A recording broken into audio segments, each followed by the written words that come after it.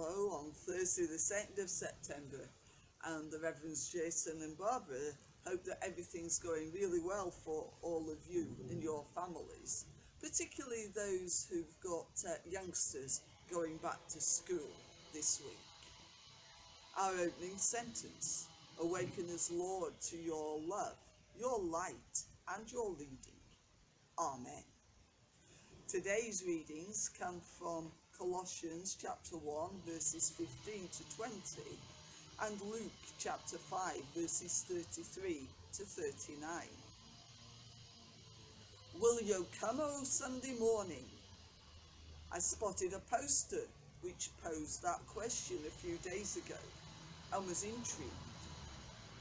The question was obviously an invitation to something, but that wasn't altogether clear.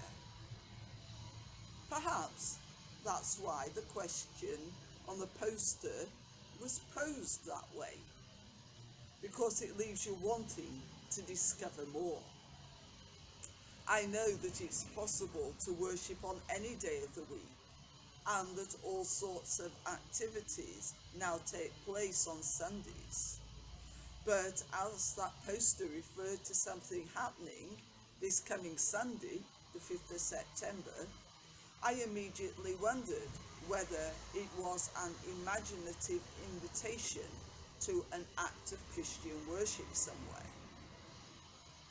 What I eventually discovered is that the words on the poster are a song title linked to events that happened 125 years ago.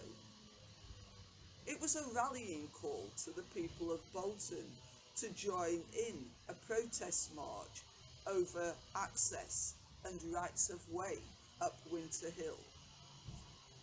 And over 10,000 people responded to the call and joined in the march.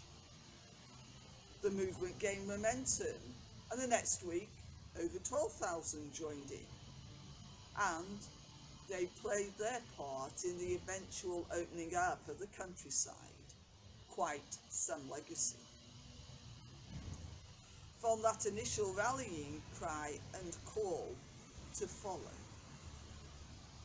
And Jesus' call to follow, which we hear about in our Luke reading, is far more low-key than the rallying cry for Winter Hill. Think about it. Jesus starts by recruiting two people, Andrew and Peter, and shortly afterwards another two brothers, James and John. His rallying cry was much more of "come and follow me," and he then added, "I will make you fishers of men." But ultimately it's had far more impact. Just think how from two it's multiplied worldwide as people shared about Jesus' life-saving power and his transformation in their lives. If you want to hear more about this, come to church this Sunday and hear about Jesus' transforming power.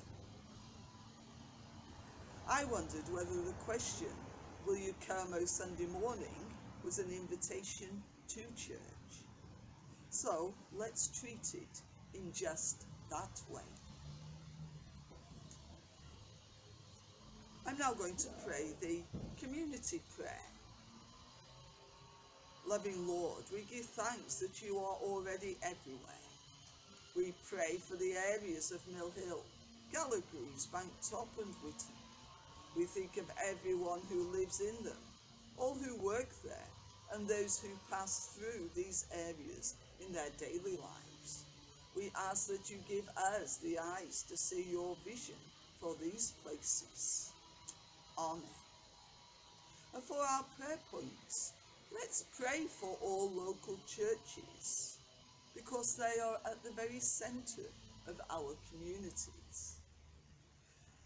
Let's pray about the issue relating to the supply of test tubes for blood tests, and that is quickly resolved. And let's pray that the farmers can successfully collect in their hearts. We now come to the Lord's Prayer. Our Father, which art in heaven, hallowed be thy name. Thy kingdom come, thy will be done on earth as it is in heaven.